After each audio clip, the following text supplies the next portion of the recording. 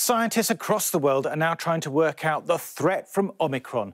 This is what we're up against, the first 3D map of all the mutations in the protein spike that covers the surface of the virus, side by side with our current adversary, Delta. In red are the areas most heavily mutated when compared with the original virus, the one from Wuhan, and there are many more in Omicron. That constellation of mutations is important because it was the original virus that the vaccine was designed to tackle. So on paper, it doesn't look good, but it's real-world evidence that really counts. There are three key questions that need rapid answers.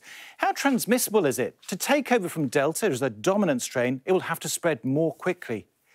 Is it more virulent? If it causes more severe disease, it would increase hospitalizations and deaths. But there are other variants that cause milder symptoms. So which is it? Is there immune escape? All those mutations are likely to reduce the effectiveness of the antibodies generated by the vaccine or previous infection. But T cells are less affected by mutations. So does that mean we'll still have enough immunity to fight off the new variant? Now, who is doing what? Well, labs, including Porton Down in the UK, will be testing blood taken from people who've recovered from COVID against the new variant. That will give the first clues on whether our antibodies are good enough to kill the virus. Vaccine manufacturers will be doing their own tests to see whether they can still neutralise the variant or whether they need to redesign the jab.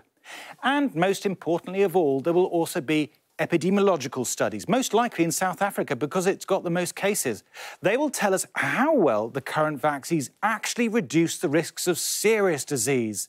Now, we should get the first results from the lab tests in the next couple of weeks. The clinical studies will take a bit longer, perhaps early in the new year.